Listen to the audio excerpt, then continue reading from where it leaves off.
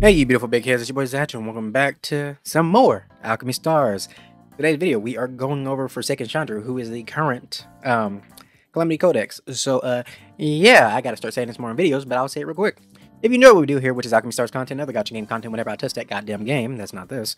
Yeah, consider subscribing, because we do gacha things. But mostly Alchemy Stars, because I love this fucking game. But anyways, yeah, let's hop on into it. So, the current Calamity Codex, I was about to say Dream. My brain is fried. But anyways, Chandra. This one is pretty simple and straightforward. She's a single target enemy, so you want to use snipers. Obviously, I'm currently 13, but that can always change. I did all these runs once. I just made the teams and just ran in because that's how I usually do these. Because when I see it, like my brain usually just like do this, do that, do this, do that. Like that's how my brain usually does this game. It's pretty quick with the whole formulating of characters and whatnot. But yeah, I just read and I go. So the special thing on this stage is every 3 counts, Aurorian's active skills cooldowns are reduced by 1 round, and every 3 counts of damage dealt to there will be damage dealt to the boss. And how you get these counts is by activating active skills in the form of dealing damage, teleporting, or converting. So damn near any skill, pretty much, will give you a count. Now these counts are specifically for your Aurorian that is using them. So I'm using the current team right now, right?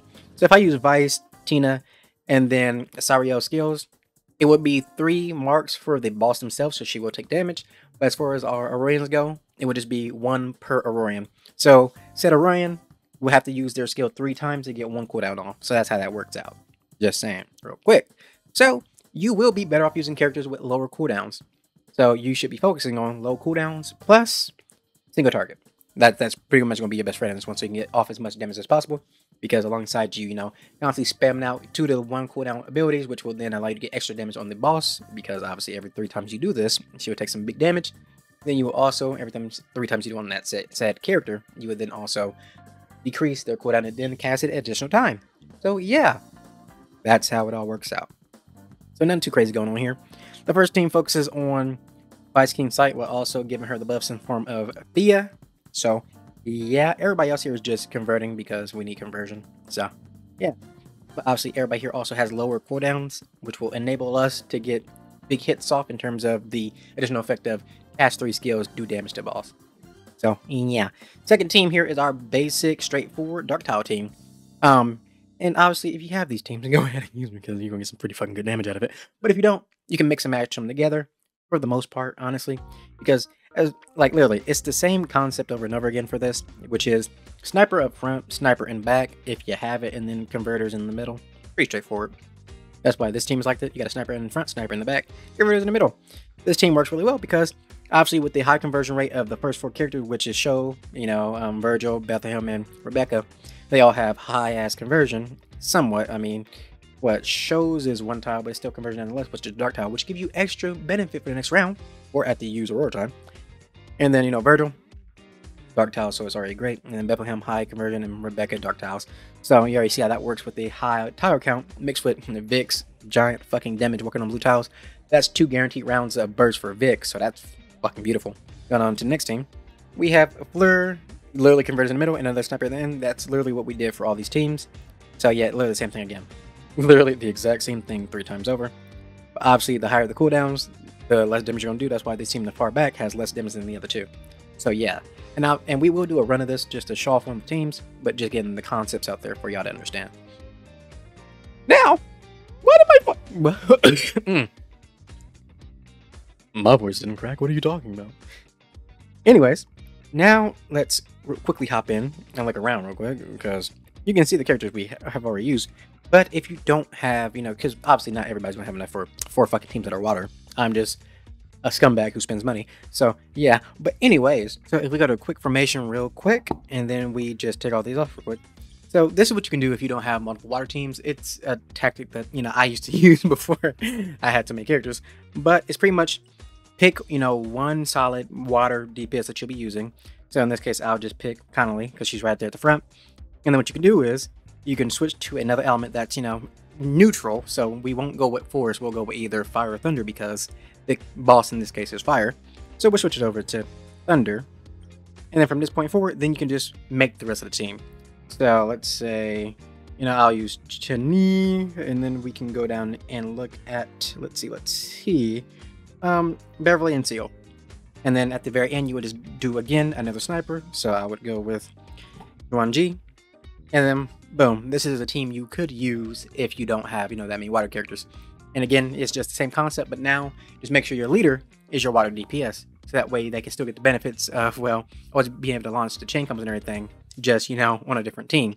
So you'll still get a decent amount of damage with that water sniper, just, at the cost of doing neutral damage with the rest of the team. But obviously it's better than just not doing any damage on another run, right? Because, every bit of, damage / points will get you closer to getting the other rewards. But apart from that, let's get on back here.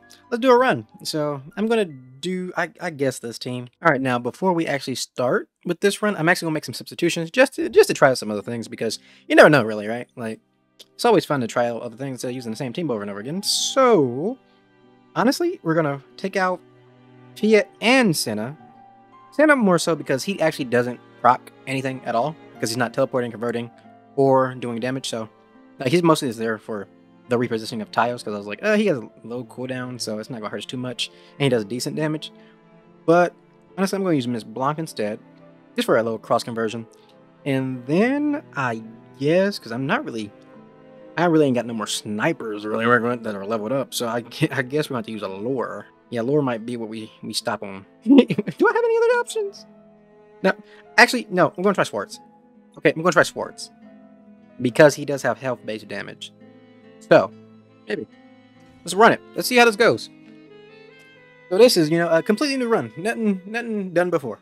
Let's see how much damage you can get. If we get a higher score, that's great. If we don't, I mean, shit. But let's see how we do. Let's see how we do. Get through her little entrance. And let's get her going. So, what should we do first? We could, well, one, sure in the mouth. And then we will convert right here on us. And we'll do another kind of set of conversion with, and we'll stop right here, smack her in the face. That was the third one, so it did the extra damage as you saw. Because we did 3, 2 converts, and 1 damage. And then, since we're right in her face, we can do this. Okay, wait. This one, the big boom. Good thing we have a sword inside the range, and then this should give us enough for... Yeah, it does. Alright, so if that's the case, we can do this instead. Because I don't have anybody with diagonal hits, so it's not really worth it. Shots up, it smacks off, and we're looking good. Let's use his stuff. Okay. We're gonna convert. And then this. I kinda wanna stop right here, but we won't get as much. And she's gonna run away from us as long as we're in the range. So I think it'll be better to just do this. Now the only person who can hit will be Vice, but that's fine. And we can pull this over. This doesn't count as anything, because it does none of them, but it gives us, the effect of getting our sword to do damage. We get all the way over here. The sword will allow us to get a good amount of damage off. Not looking too bad so far. So we have Vice again, so we'll shoot that out. We will move closer a little bit with Tina. I said close a little bit with Tina, no. I'm thinking ahead. We're going to move closer with Tina on this turn. Now everybody's ready for the most part. I'm going to grab this sword from over here. Get our active skill ready again. Let's smack her in the face. One's on a blue tile. We can make that work. So I don't want to go about this. We could do this first to get behind her. Yeah, okay, yeah, we'll do this. We get behind her. With extra damage. We will convert with Miss Blanc first. Then we'll do Sario. Now we have access to both swords down there. And we'll just grab all of these like this. Yeah. Alright, not looking too bad. We're getting some good damage off. And I see a path for us to get our other sword. Yeah, okay. Then we're going to go right here. Grab this sword, and then come all the way down here. Or we could save them for next turn. The red tiles. Because if we do it like this, yeah, use these blue ones. Everybody gets hit off, we shoot it out. We take the red tiles and go all the way around. If you notice, she moves away or closer. If you have outside the ring, she'll move closer to you. But she either moves away or stands still, so it's just that back and forth. And then we'll shoot her first, because I almost forgot. We have vices ready. Bang. And then we have more than enough tiles to get us to a 15 chain. Get all these red ones, because we really can't do much with them. And actually, that's not that bad, because now we can do this as well. We can get these greens over here. Not bad, not bad. Also, obviously getting the swords will allow us to, you know, get our chain combo going a lot better. Let's see. Take this. Alright, alright. Now we'll do this again. Strike her in the face. We'll use Vice again. Should we use this here? Let's see how we looking with Tina real quick. We can get there, but nah, that won't be worth it anymore. So yeah, we might as well use it right here. Then we will run up here with Tina. And we will strike her again. And we should be guaranteed which tiles will change. Because, yeah, we should be pretty guaranteed because Sario doesn't change yellow. Then, we will also take this sword as well. Now we have 3 hits of the good stuff. And then we will just start running around.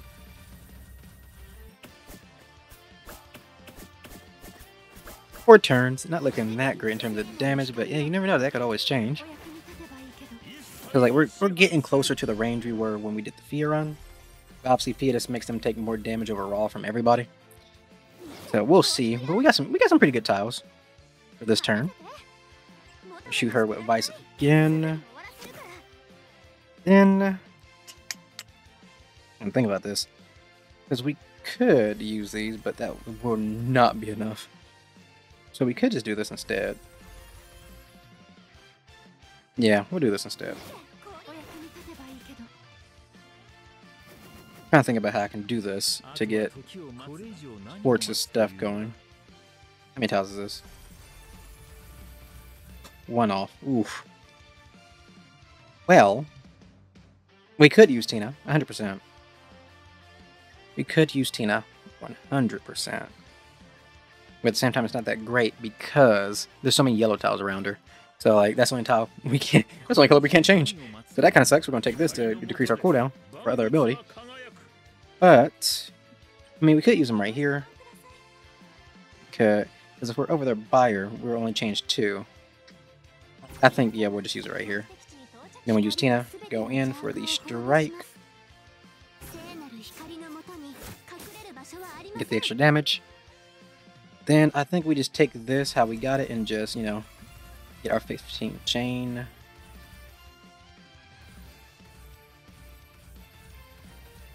Yeah, I don't think we use too many right here just for the next round. They just had to be yellow.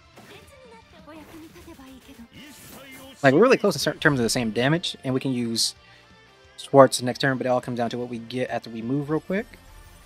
Because, like, we need some more blue tiles. Okay, that's not that bad. Yeah. Too right, that's not... Okay.